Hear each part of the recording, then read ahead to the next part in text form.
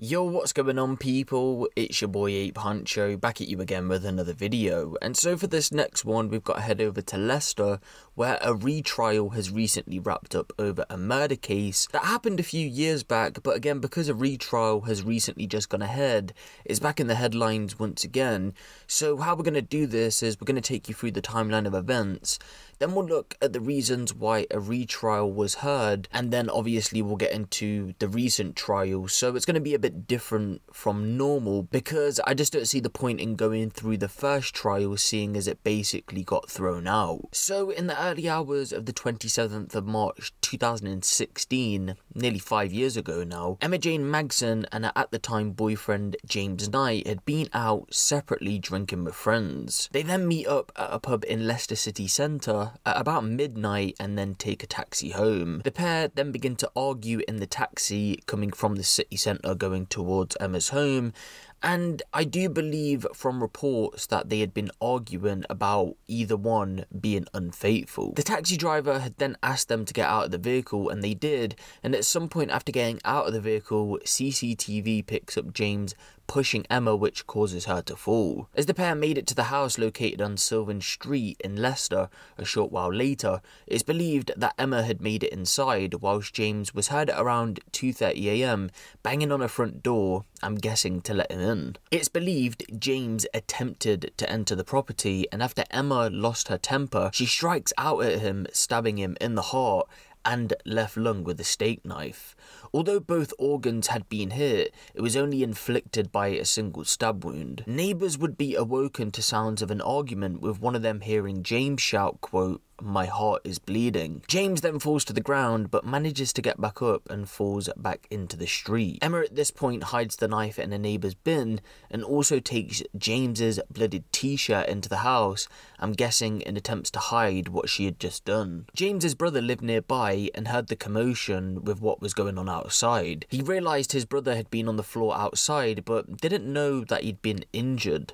He, along with another neighbour, helped James inside, but they left because, again, they were unaware of his injuries. While James lay dying inside the house, Emma would go upstairs, change, and would then call emergency services at around 3 AM. This is the call she made to operators whilst her then at the time boyfriend was dying. One ambulance. Ambulance, tell me exactly what's happened. I don't know, my boyfriend's here and he's making weird noises. I don't know what's going on.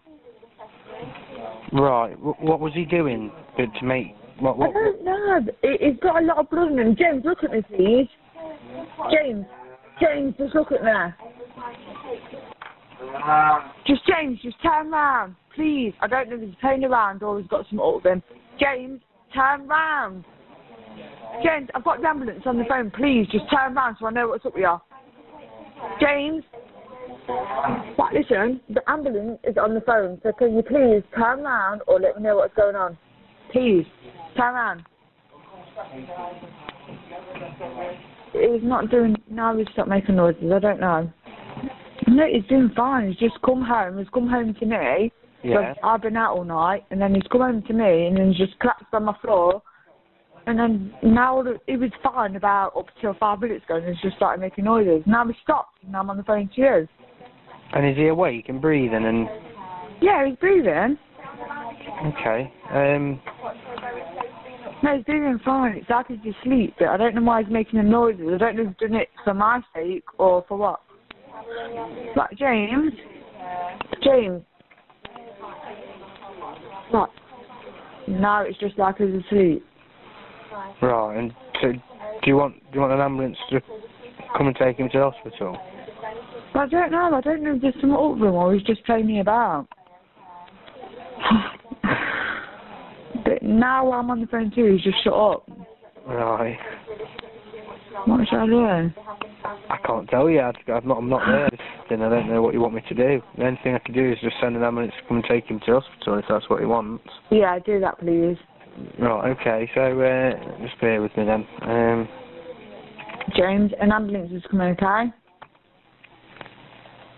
Well, he's breathing like normal, but an ambulance is coming, okay?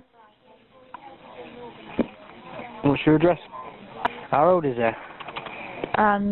26, 27, born in 1990. James. Is his eyes open at all? Is he awake? Well, to be honest, it looks like he's sleeping, but it ain't how he normally sleeps because I live with him, so it ain't how he normally sleeps, that makes sense. Right. It looks like he's had a fight with someone. Okay. James, I think he's ignoring me on purpose, if I'm honest with you. Right, okay. Sake. James, police are on the way. He's just breathing. Right. You can hear the police are on the way. No. Ignore me. Alright, well, we'll get someone sent over to him. It's been arranged. I mean, it might take a while, so I do apologise. It's bank holiday weekend and we're getting absolutely... No, that's fine. Don't worry about it. I mean, if you can, just keep doing... Well, it looks like he's just asleep, but you know what? It's a bit worrying because normally he gets up and gets in bed. Yeah. Has he been out drinking all night? Yeah, but I'm a bit honest, I think he took some drugs. Right, okay. I don't know though. How's he lay at the minute? Is he on his front, back, side? How is he lying? He's on his front at the minute. He's on his front, the head's on the front, and the hands are on the front. So what do I do? Well, I mean, we do try and say get him on his side, because if he's on his front, that's going to... I don't know, I don't want to leave him on his front, because it's not good to be lying on his front. He can't breathe properly. It seems peaceful on his front, but at the same time he don't. But I don't know. Can you get him on his side? If you try and move him, will he respond? I better call when I'm off the phone, yeah. Right, try and put him on his side. Alright. Yeah. If he does wake up, just reassure him. Do you know what? I just think he's too smashed. That's what I think. Yeah. Well, that's why... I need to be on the safe side, like, it's my boyfriend's phone. Oh, yeah, I mean, like I say, if he has, try and get him on his side, because if he vomits, he'll choke on it, lying on his front. Okay, then. And that's bad. Personally, that's what I think he's done. If anything, he's took coke, because I know him. Right, but, yeah, I mean, try and get him on his side for me. Alright, then. No matter what, don't give him anything to eat or drink, because if he has taken anything else, it can react to it, yeah? Alright, then. If you have any problems or his breathing changes or anything like that, make sure to ring us straight away, yeah? Okay, then, thank you. Right, no worries, thank you. Alright, thank you, bye. Bye. Around 45 minutes after this call is made, of course, as you've just heard, the emergency services weren't in a rush to get there, and around that time they didn't arrive. To this though, Emma runs out in the street and shouts, he's dead, he's been fighting with bouncers. It was then another call was made to emergency services, and of course this time the ambulance and the police rushed to the scene. When asked what happened, Emma would instantly try and start to cover her tracks, telling them various things. Again, you've already heard one of them saying that he'd been fighting with bouncers, but she didn't mention that James had been stabbed. While she must have thought that she came off as genuine, people who were at the scene said that she indicated a lack of distress and there was no real urgency in seeking help for James. This is what would happen when police arrived a short while later. What's happened? Right, we come home, yeah, and had a fight outside Reynard's. Yeah. But he seemed fine. And then as soon as he come out here, he was losing consciousness. Right. Like, babe, you're fine. And then like, we dragged him inside, didn't we, thinking he was unconscious. Right. So we dragged him inside, and then like basically he was breathing heavily, but he was still alive. And then like, I noticed he was starting, basically, I don't know, just getting... So you've all been out tonight? No, I've been at home. You've been out with him? I don't care right now, just get... Listen, we need to find out what's happened. I don't care as long as he's alive. What it is? Yeah, come on. I'm going to get some tape and seal it off. Just get some tape. Sorry. Yeah, what we got so far? No, they're working on him in there. This is the girlfriend. I'm the neighbour. Okay. Yeah, I was just giving you resuscitation for 15 minutes until they came. Okay, do you know what's happened? I want my boy. I went to pick my mate from Birmingham. Okay, came let's say 45 minutes ago. And I see him lying on the floor. James, come on. Have you got my torch? He was breathing and everything like that. We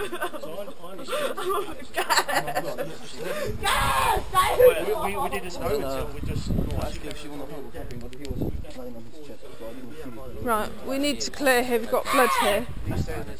Watch where you are because you're standing in blood. This blood is over here, look. Come over. Yeah, okay, well, watch where you're going because I'm going to tape it off. I'm just going to get some tape. Yeah. Just going to get some tape. when police arrived at the scene, Emma still misled them after she failed to mention that James had been stabbed. But eventually she would go on to be arrested and charged in connection with this incident, and at a trial in November of 2016 she was found guilty of murder and had been sentenced to 17 years in prison. In December of 2019 though, at a Court of Appeals hearing, the judges claimed that the trial was, quote, unsafe because evidence about Emma's mental health was not put before the trial jury. You see, her lawyers argued that she had been suffering from diminished responsibility at the time of the killing, and in more detail it's believed that she suffered from emotionally unstable personality disorder, which came from Emma suffering from childhood trauma. This was due to her being exposed to domestic violence as a kid, being bullied at school, and having parental neglect.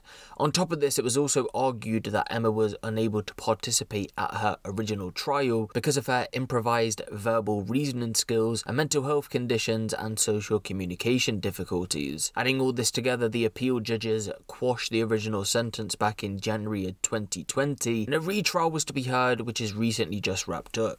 In her original trial, it was claimed that she had killed James in self-defense, and this time she continued that claim, saying that she hit out at James in the kitchen when he grabbed her by the throat, and at that point she picked up the knife from the sink to defend herself. But in court, prosecutors put forward the claim that she had been the aggressor in this relationship and previous ones, and one incident that is reported on is where allegedly she threw a vacuum cleaner at a previous partner, which earned her the name Mike Dyson, again in reference to the boxer Mike Tyson, but Emma denied this from ever happening. Emma gave evidence in court though, claiming that she had been the victim of violence, and claimed that only a couple of weeks before James was killed, the pair ended up having an argument and James lashed out at her, kicking her in the head. She also claimed that James had been abusive all throughout the relationship, claiming that his personality changed after he started going to the gym and using steroids.